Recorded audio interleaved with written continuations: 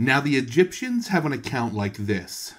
When in the beginning the universe came into being, men first came into existence in Egypt, both because of the favorable climate of the land and because of the nature of the Nile. For this stream, since it produces much life and provides a spontaneous supply of food, easily supports whatever living things may have been engendered. For both the root of the reed and the lotus, as well as the Egyptian bean and corsion, as it is called, and many other similar plants, supply the race of men with nourishment already for use. As proof that animal life appeared first of all in their land, they would offer the fact that even at the present day the soil of the Thebaid at certain times generates mice in such numbers and of such size as to astonish all who have witnessed the phenomenon. For some of them are fully formed as far as the breast and front feet, and are able to move, while the rest of the body is unformed, the clod of earth still retaining its natural character. And from this fact it is manifest that, when the world was first taking shape, the land of Egypt could better than any other have been the place where mankind came into being, because of the well-tempered nature of its soil. For even at the present time, while the soil of no other country generates any such things, in it alone certain living creatures may be seen coming into being in a marvelous fashion. In general, he says, that if in the flood, which occurred in the time of Deucalion, most living things were destroyed, it is probable that the inhabitants of southern Egypt survived rather than any others, since their country is rainless, for the most part.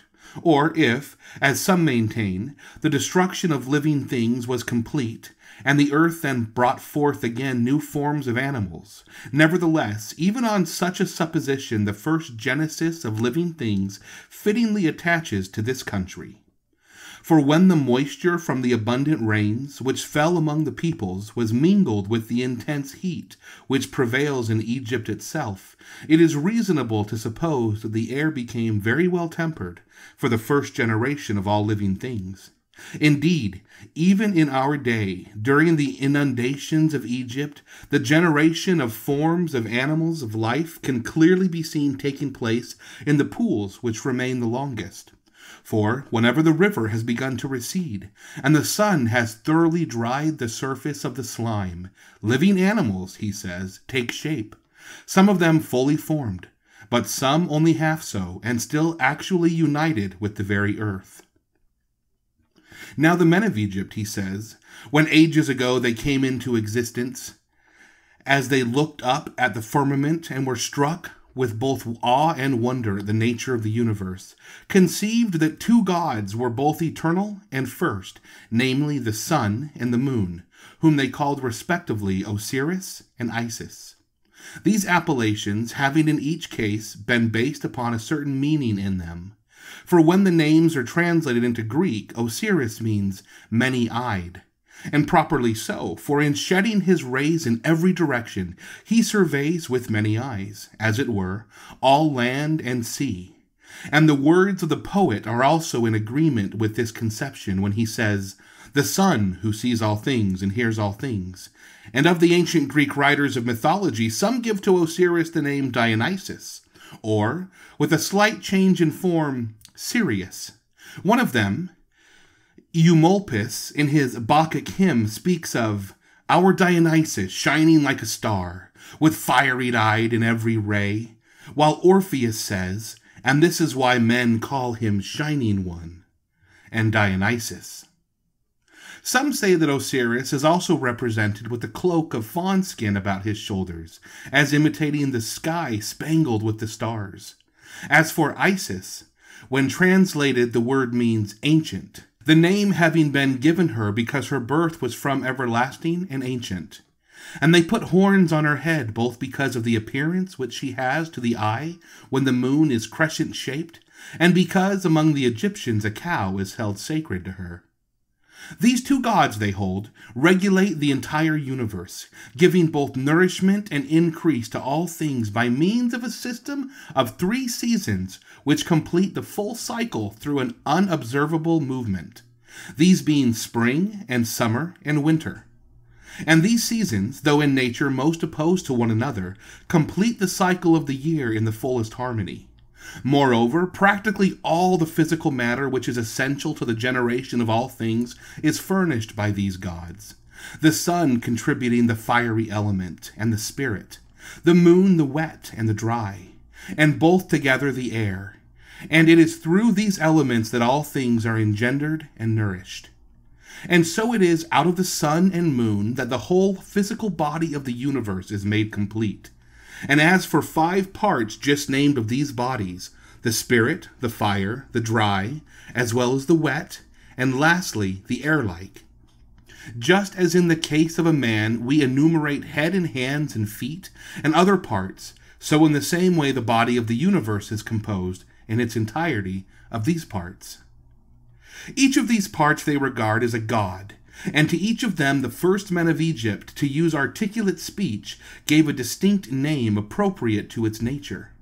Now the spirit they called, as we translate their expression, Zeus. And since he was the source of the spirit of life in animals, they considered him to be in a sense the father of all things. And they say that the most renowned of the Greek poets also agrees with this when he speaks of this god as the father of men and of gods. The fire they called Hephaestus, as it is translated, holding him to be a great god, and one who contributes much both to the birth and full development of all things. The earth, again, they looked upon as a kind of vessel, which holds all growing things, and so gave it the name Mother.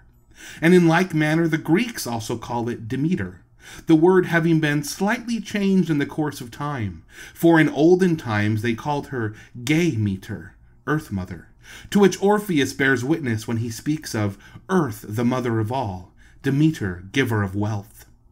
And the wet, according to them, was called by the men of old Ocean, which, when translated, means fostering mother, though some of the Greeks have taken it to be Oceanus, in connection with whom the poet also speaks of.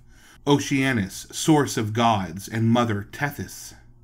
For the Egyptians consider Oceanus to be their river Nile, on which also their gods were born, since they say Egypt is the only country in the whole inhabited world where there are many cities which were founded by the first gods, such as Zeus, Helios, Hermes, Apollo, Pan, Elythia, and many more.